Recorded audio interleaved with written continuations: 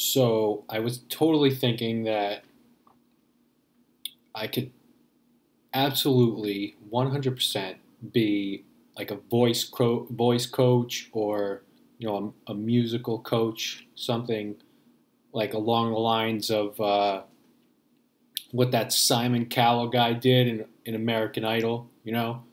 Um, really like help people along musically. I know next to nothing about uh, what it takes to be a musician. Like I don't know how to play instruments.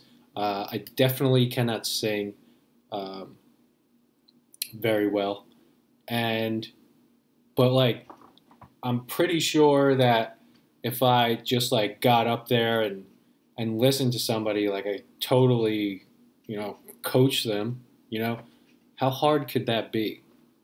Like I could be convincing enough to just say a bunch of nonsense, and then people would, somebody would believe what I'm saying, right? Like, oh, that's hideous. It sounds like you just threw a box of pots and pans down the stairs.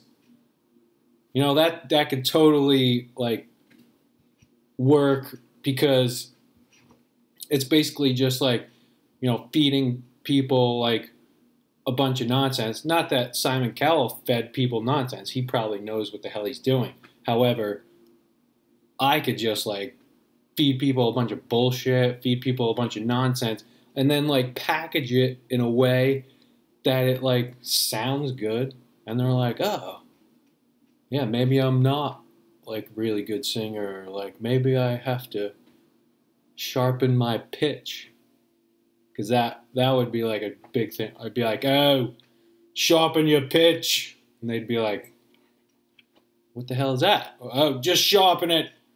Don't play lollygagger. And that, like it would be magical.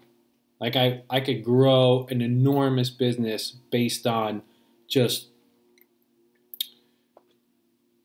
feeding people maybe truth, maybe not. That like they could totally maybe advance their career, maybe not. But I like my intention is to help them, and I mean well. Like, I'm not like out to like destroy them. I mean well, you know? So like people would probably resonate with that. Like, oh, he means well. He's trying to help somebody, right? But like if I truly meant well, then I would say, "Oh, you know what? I honestly have no idea how to be a voice coach. I have absolutely no idea how to help you in your career, in your music career. So by meaning well, I would say, I do know this person, and they know a shit ton about music. So here, I'll direct you over to them." That's meaning well. That's having your best intentions for somebody. It's not to uh, stand in front of an audience and say a bunch of stuff that you can't prove to be true, or that you have uh, no idea what you're saying is even real or not, and you're passing it along as truth. I mean, that's not exactly meaning well, because when it comes down to it, there's truth, and it's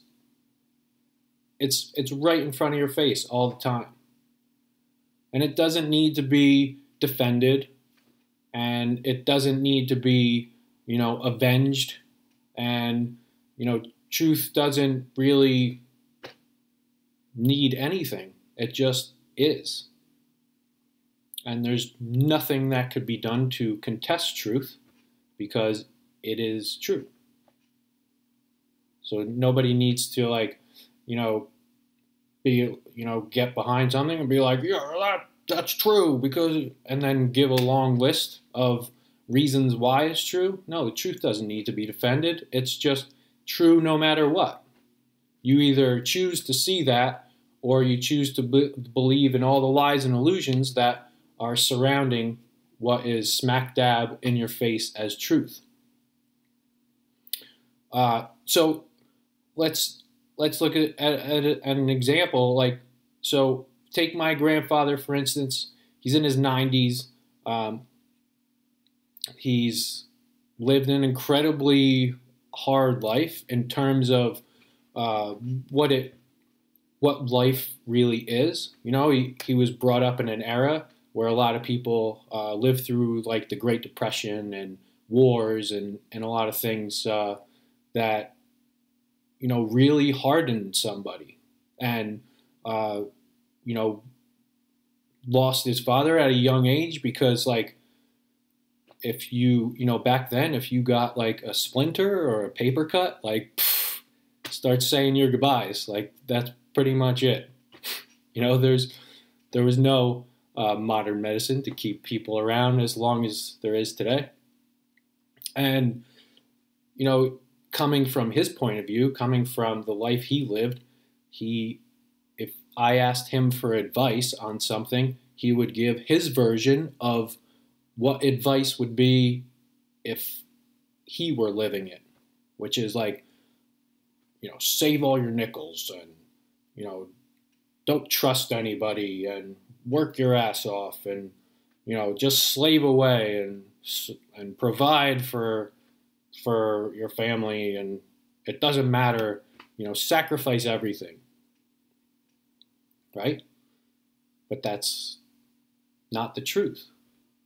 That's what he perceives to be true because that is what he was surrounded with his entire life. And he didn't heal those blocks and upsets that he's acquired, and he relived those patterns to that was his truth. He wasn't able to see what was real, right? So this is like this phenomenon of breaking free of all of those patterns and being able to see what really is and choosing to see what's really there instead of just believing in what someone else is telling you that is like, woo, you know, like portals and living in another dimension and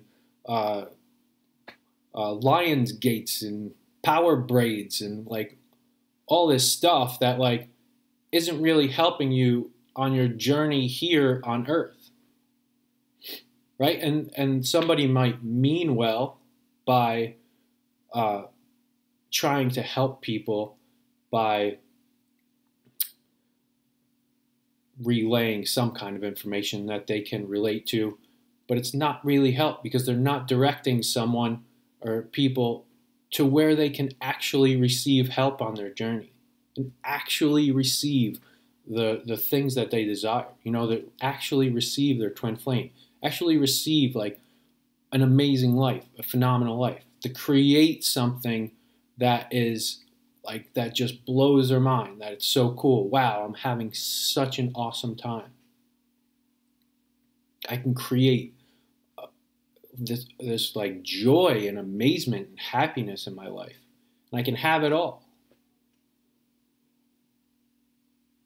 But instead, their ego permits them from seeing what the truth is, because your ego will tell you anything and everything that it can in order to keep itself relevant. And so it'll say, oh yeah, believe this. Oh, your ego resonates with lies. Your ego resonates with bullshit. It resonates with illusions. And it convinces you that that is true. And it convinces you of those things because if you start believing and start seeing the actual truth, you'll realize that you don't need your mind. You don't need to believe what your mind is saying. And it's scared shitless that you're not going to need it anymore. You know, this can be very, very simple. Life is very, very simple. Can be. You could create that. You know, make that choice for yourself. Make the choice to see the truth for what it is. Choose to see it. Choose to see what's real. Don't choose to see the facade. Don't choose to see the made up crap because your mind is telling you that it's real. Because it wants to be, it doesn't want you to kill it off. It doesn't want you to get rid of it. Right? So if you're ready to take the next step into receiving coaching and create this wonderful and very, very real life for yourself, I offer a 15-minute consultation in regards to that. And you can also leave a comment down below and subscribe. And I will see you next time.